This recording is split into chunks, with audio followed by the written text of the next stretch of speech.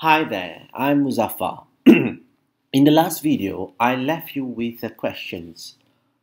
What is actually the real distance for water to travel in a channel? Right, so before we answer that questions, let's recap what we need to do. We need to find out the total number of channels in this flocculation tank. Okay, how do we do that? By obtaining the total distance traveled by water in the flocculator. We have already calculated it before.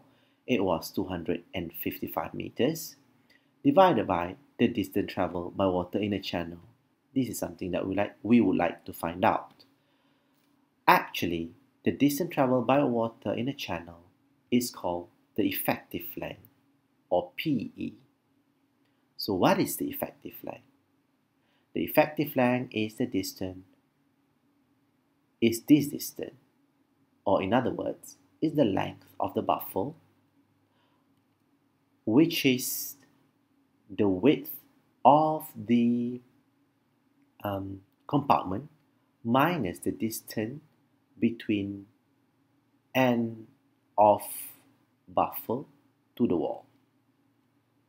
And that value, as I have already mentioned in the previous video, is 1.5 distance between baffle. So the PE is the width of compartment minus 1.5 distance between baffle. Right, let's find out our PE so that we can put it in this equation. We have already got the value for the total distance traveled by water. So then after that, we will be able to find out the total number of channels in this flocculation tank.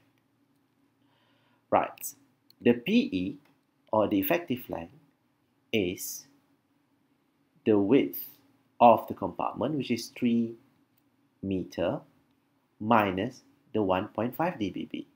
So 3 meters minus 1.5, distance between baffle is 0.75 meters, and that value is 1.875 meters. So that is the effective length.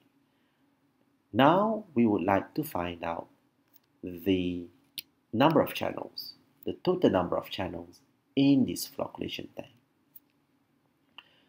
The total number of channels is simply total distance traveled by water in flocculator divided by PE, which is 255 meters, divided by the PE 1.875 meters.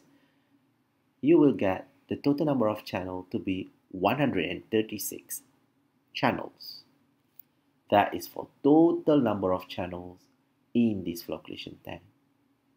Remember, we have 3 compartments, so the total has got to be divided into 3 so that we know, how many channels present in a compartment.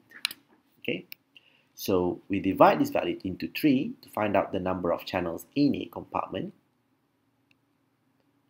136 divided by 3 is equal to 45.333 channels. So this is not a round number, so we need to round up the number. So we round it to be 46. Why do we round it to 46? Okay, let's say if we do not want to round it to 46, we just want to take it 45.